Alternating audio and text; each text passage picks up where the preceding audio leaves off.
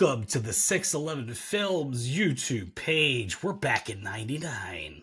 My name is David Groves, and with me, as always, my co-host, Neil McKay. American Neil McKay got the bandana ready to go. I got the American movies going on, and this is American Movie. It is literally called American Movie. Yeah, and I actually forgot. This is good timing too, because there's some scenes that take place at Thanksgiving in this movie, and we are filming this 2 weeks before Thanksgiving. So, yeah, right around it'll be coming out probably. We're gonna take the week off, just as housekeeping. So this will come out either the Friday, the week of or week after Thanksgiving, but right, exactly. Yeah. Which you had not seen back in the day, and then just saw, right? Yeah, never saw it. You mentioned that this was a 99 movie. It was since we were doing American Pie, then American Beauty, and now American Movie. With the American theme. Yeah, the American theme. I was like, yeah, I'd always seen that poster, and I guess it just never hit me. Like, I didn't see it in 99, of course. I think it did well at the Sundance Film Festival, but it was one of those movies, or at least the documentary, just passed me by. Like, never saw it. Yeah, I didn't see it in 99. I think it took a couple years. I'm almost positive I was where we used to work, the Star Lab, which was like the multimedia lab where students would rent the camera equipment and learn how to do Photoshop and things like that. We worked there. I don't know if we were working there at the same time, but that's, I think, when I got wind of it, because it was the whole hullabaloo of independent filmmaking and stuff. And I mean, that's when I was in the 90s were big for those indie movies, Living in Oblivion, the Steve Buscemi movie. So it was that's when I kind of got wind of those movies and saw that. And I saw this, and because people were saying, oh yeah, well, if you want to be a filmmaker, watch this. And sure. Well, before I go into my opinion, you I guess let me know what you. Yeah, I had just watched. I did a rental on iTunes, I think, back in August, since I'd never seen it, and I actually watched it on a plane, and it kind of got me. It got me very nostalgic. It got me kind of teary eyed. It got me kind of cringe. I was cringing a lot. I was very cringy, not because because of the Mark Borchardt, the lead character, the lead filmmaker. The whole story is about this guy that, is a film lover, filmmaker, and he's been making stuff for years and years in his backyard of Wisconsin, I think Milwaukee. Somewhere in middle of nowhere, Wisconsin. Middle of nowhere. And I guess I was thinking that it was going to be like a road movie, or it was going to have. The thing that I thought was this was going to be kind of a fun-loving thing. And a lot of reviews that I've seen now were like, this is really funny, this is this. And I look at it as almost kind of, again, I say cringe, but it's only cringe because as filmmakers, I'm like, yeah, we did that too. Yeah, yeah. And it's a guy that talks a big game. He's got the stature. He's a tall guy, and he knows what he's talking about as far as, angles, f-stop, this, all the film terminology, he gets.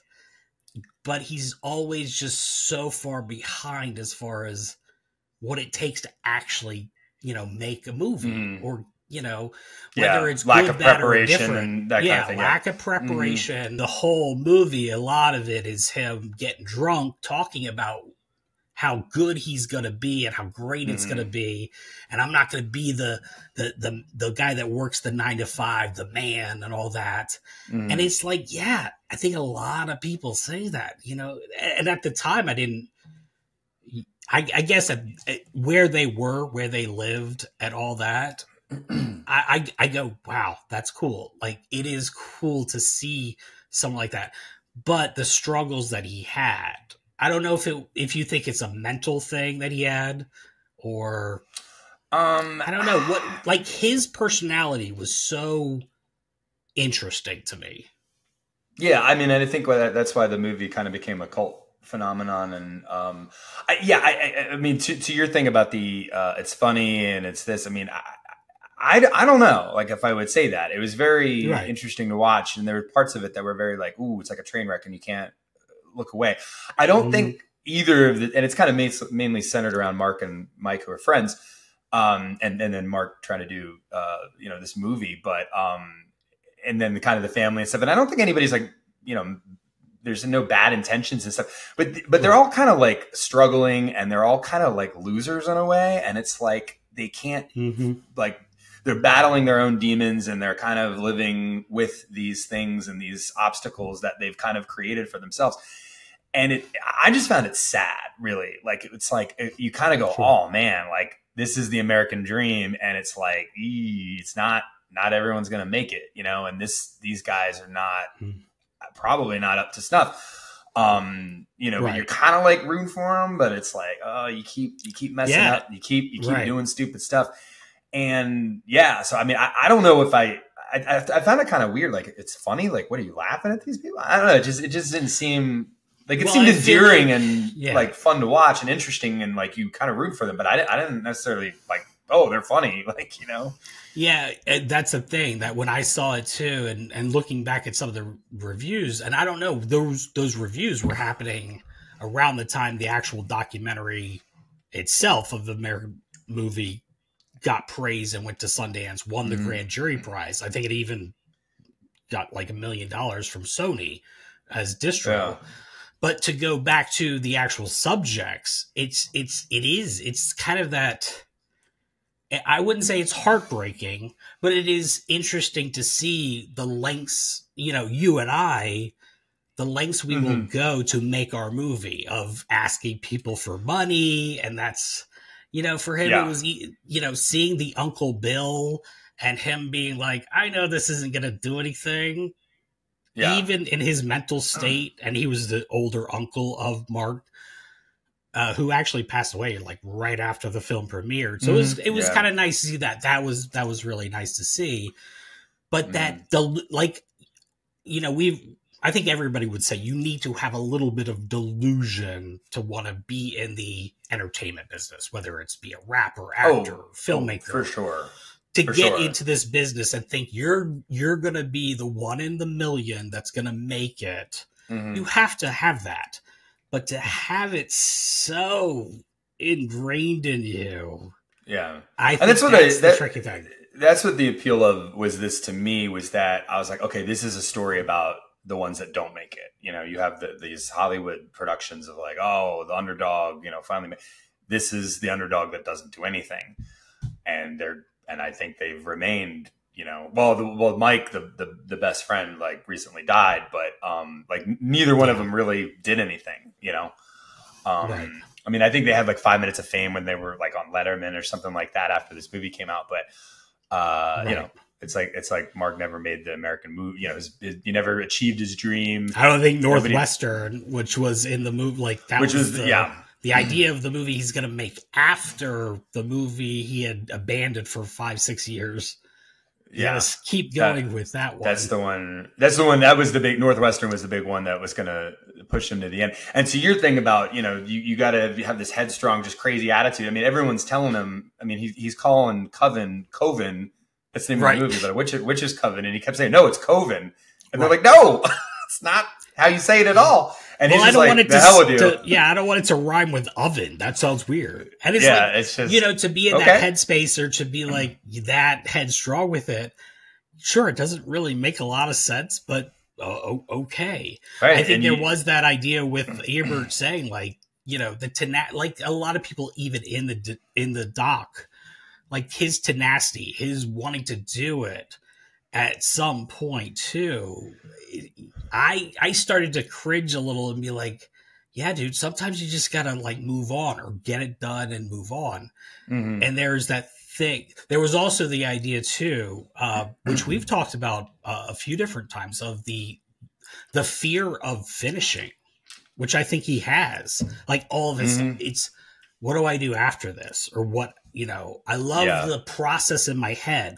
I love the expectations. I love the, him doing the math of, if I only, because I do that all the time too. I was doing it 2-3 years ago with Psychos. If I only get this amount of people to watch it for this amount of money, and then this, like, okay, that does make sense. But then you gotta make it happen. Yeah. You know, you got to finish the Yeah, movie. that was a hilarious scene too. Like where he's got this like whiteboard and he's like doing this math and he's like, "Fuck all this," and then he's like, "What? Now he's got new numbers up there," and it's just funny. But that's how you are as a filmmaker. Like, this is what I'm going to do, and I'm going to sell 3,000 units, and they're going to make $45,000. Right. And I think maybe that's why people kind of say it's like this heartwarming kind of story, because it really is a kind of more about this friendship between the two, sure. Which was kind of like a weird thing. Like, I think they met because they became drinking buddies or something. Mm-hmm. And they were like really like, the one Mike was like really big into drugs, and so much so that he's like this burnout. Right. Yeah. I mean, he's kind of like, you kind of wonder, like, at first, is he stupid? But I think he's just one of those like, oh yeah. Like, he's just been hit so much with the drugs. But then there is that scene where he's talking to him in the editing bay. He's like, well, then I woke up at the hospital because I had taken this and this and this. And I wanted to do more hits of acid, but my mom found them. And she threw them away. It's like, what? Like, it was these crazy stories. But I mean, I knew, you know, people like that in high school and college. They just did so many drugs. They just kind of were like, yeah, and you were like, they're not all there, but it's not like they're stupid. I think that just drugs whacked them out a little bit. Yeah, I mean, he was playing the guitar most of the time, which pretty. Yeah. I mean, I've never played the guitar. I mean, he did some like that.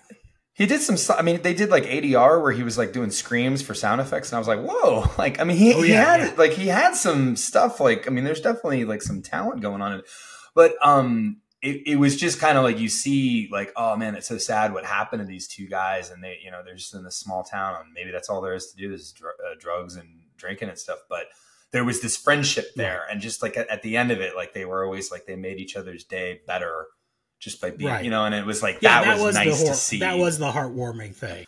All right, guys, thanks so much for watching this episode of Back in 99 from 611 Films YouTube channel. I'm David Groves. Neil McKay. We'll see you on the next one. Later.